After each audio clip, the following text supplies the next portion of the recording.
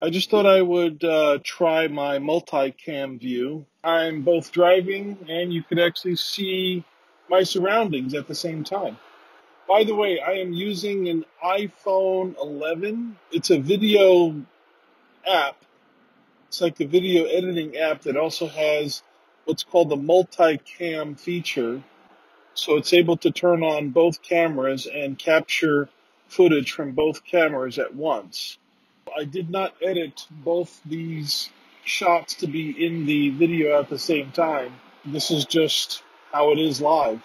In the event that I'm doing like an interview, I can have both my face and the face of the other participant in the video at the same time. If I were to pull it up, it's like this opposite effect, you see?